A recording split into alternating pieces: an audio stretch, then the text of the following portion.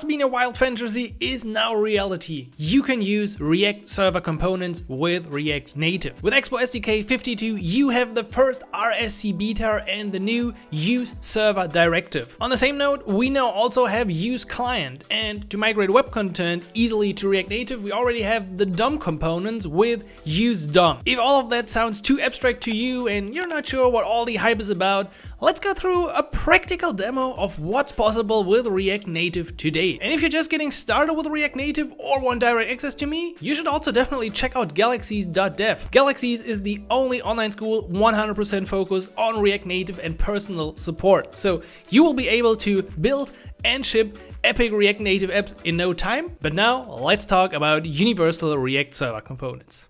Alright, so let's take a practical look at this. Here's an example in the Expo documentation that you can follow. There are a few things that we need to do. So first of all, we need to make sure that Expo router is our entry. That should be the case in our default app. Then we need to head over to our app.json and add a little flag in there.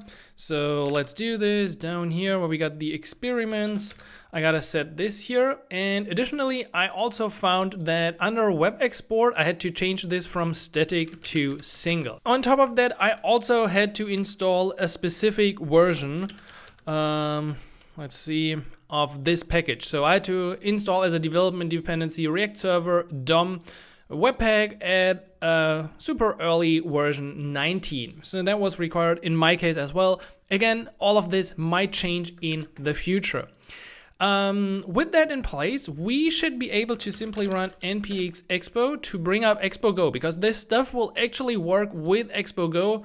I can just press I here for my iOS simulator and bring it up to the side. Now, I prepared just a tiny bit of code for this example. So we do have a little layout file. I mean, you get more space. There's nothing special besides some styling. We do have an index page, which has a link to a functions page. On the functions page, there's a button, but all of this is empty. And we're gonna fill all of this with live.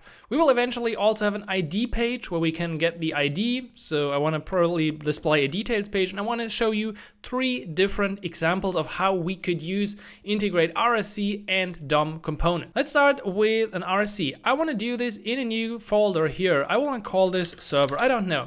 There are no best practices yet around this, so I will just make this up. So I have a client component here, which is like a film item that renders a link and some information, and we might be able to actually use this in our server component. I'll bring in my predefined server component that could eventually look like this. Here I'm exporting a function. This is important, and we're going to talk about this again in a second. And then we make a simple fetch request, we get some JSON data, and we return things. And we also actually use my film item, which is a client component basically. But this right here is a server component. We got use server up here, and if you want to make sure that your code definitely only runs on the server, you can import the server only package. This itself isn't too special. Let's see how we can put this into our application. So back in my index, I can now use this. Now, I can't use it like this. If you go ahead and try to use it somehow like this, it's not going to work. You're gonna see a lot of issues right here. One problem is that we still need React suspense. Another problem is that we need to call it with a constructor, because this is like using a React server component as a component in what we just did isn't possible yet. They're still figuring out how to do this. But what you can do is you can actually use suspense here. So can we bring in suspense from React? And we want to say, okay, for the fallback, I'm going to use, so let's add this. For the fallback, I'm going to use an activity indicator. And then in here, I will also place a little text. And then we have my Star Wars line. This will throw up an error again. But don't worry, what you can do is you can bring in reference types React canary, and then everything turns better. Now, this was killed in the background for a reason, because it was like completely out of control. Ooh, that's also still out of control. Looks like we got a good day here.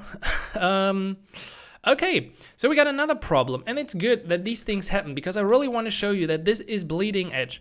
Cannot access style sheet on the server. Why do we actually access style sheet on the server? Well, if you check out our component, you're gonna see we use the film item. So we definitely can't have style sheet in here. I already learned that, but my film item is actually using style sheet. And unless we specify it, it's going to be a server component. Now comes the next directive. We're gonna say use client. So we mark this as an actual client component. Now, if we go ahead with npx expo now, I hope that we finally are able to step out of this infinite loop, reload this page, and voila, we have it. This is React Server component in React Native in action. We're using it here with suspense, so you've probably seen, I can also refresh, the little loading indicator, and then we got the line, which is the text we defined here.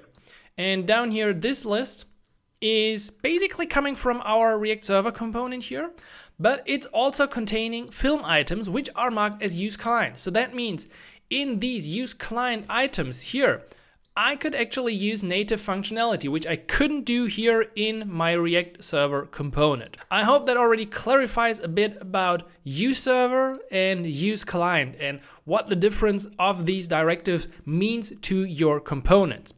I also talked to Evan, and I want to just clarify because I was kind of confused. There's a paragraph here about server components, and there's a paragraph about client components and server functions. So let me quote this. Server functions are the functions exported from the file marked with use server. So this is our server function.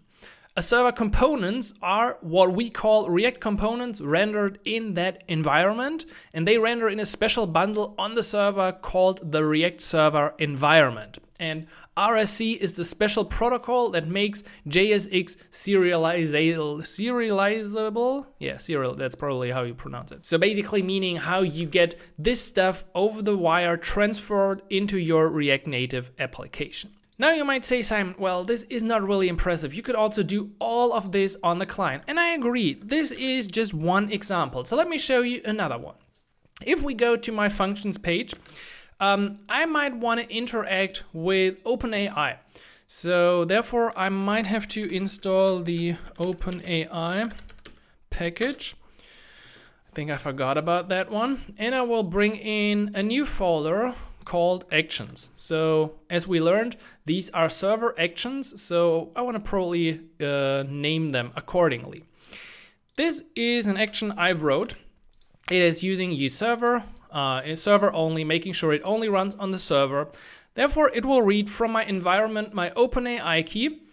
I add a little lock here to run only on the server, and then we do the usual OpenAI stuff to get a completion for say hello to name.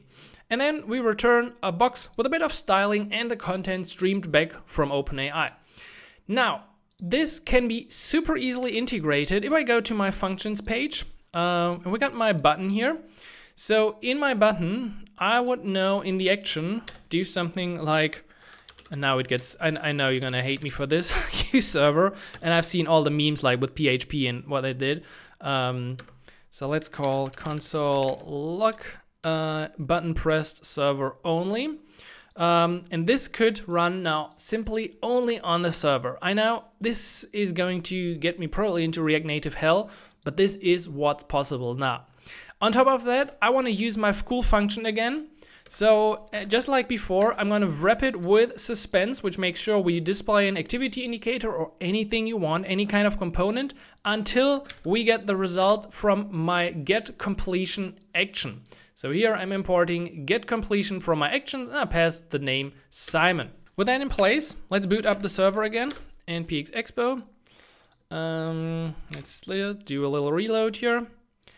And then we see our RSC, and now let's go to open functions. We see another loading spinner, and hello Simon, how are you doing today? Well, I hope you can understand what's now going on in the background. Because right here we see the log. I can actually open the new dev tools and you won't see that log in here. So this is just the default log. There's no log in here, but only here, which means the function we just called, my get completion, definitely only runs in a server-side environment, and therefore we can use secret keys API keys, information that should not be part of the bundle of our application. And going back to the functions, once again, I should be able to, let's put this in a smaller window up here. I'm gonna press this. Oh, button pressed server only. This is definitely something that shouldn't happen, I assume.